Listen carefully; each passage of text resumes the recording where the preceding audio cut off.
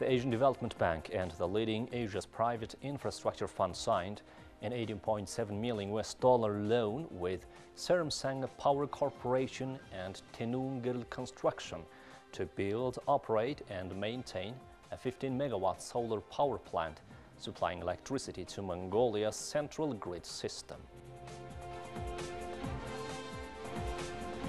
The solar power plant is located in the Hushuk Valley, Ichto Province, Sergilson.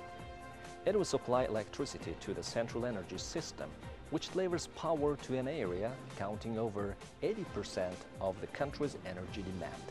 The solar project will generate clean electricity totaling 22.3 gigawatt-hours annually in Mongolia, while lowering the country's carbon emissions by 26,400 tons per year. It will help the government increase the share of renewable energy in total installed capacity from 12% in 2017 to a targeted 20% of 2023 and 30% by 2030. Shifting to cleaner energy sources will also reduce electricity imports, improve Mongolia's energy security, and mitigate air pollution. Why did ADB decide to fund this project? Why is it important? So, very pleased to be here today. It's a very important project for us, and I think also for Mongolia. I came here just over a year ago, in January 2018, and at that time we were looking for good projects to work on. We are very interested in anything that has a climate change and renewable energy aspect to it.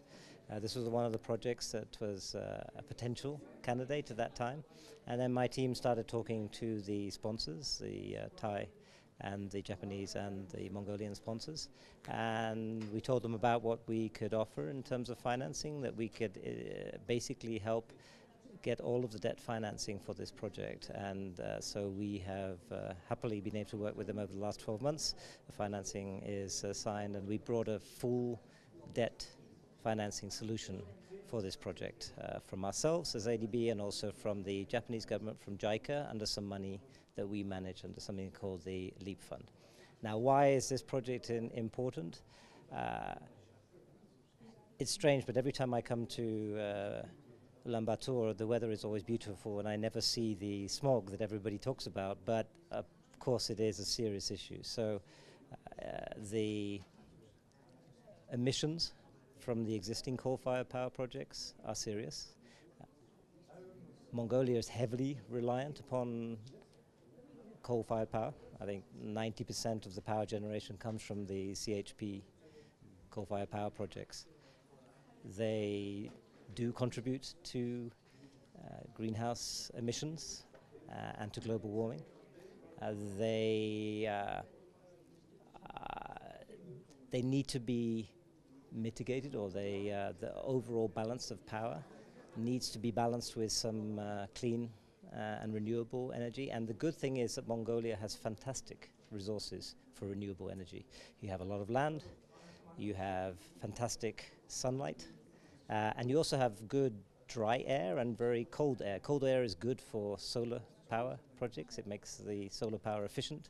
And so you have the fantastic conditions for renewable energy. That renewable energy doesn't require importing any fuel. It doesn't require any heavy work to extract it. It's there from the sky, and Mongolia can benefit from that. So the potential is there. This is one of the first steps, and I think there'll be a lot of follow-on in terms of new renewable and particularly solar projects coming into Mongolia. For ADB, it's the first time cooperating with private company and private sector in energy, solar energy sector. That's correct. So that's correct. It's the first time we've done a private sector energy project. We have been present in Mongolia for quite some time. So the ADB itself, our overall operations, I think we're the largest development bank supporter of Mongolia, with about $2.4 billion that we've done over the last few years. On the private sector side, we've done, I think, about $100 million, and that's been mainly to the financial sector. So we've worked with some of the banks for lines of credit, but also we have had a trade finance program supporting trade from Mongolia. So we've done a bit of work on the financial sector side, and we would like to do more going forward. But this is, you're correct, our first private sector energy project.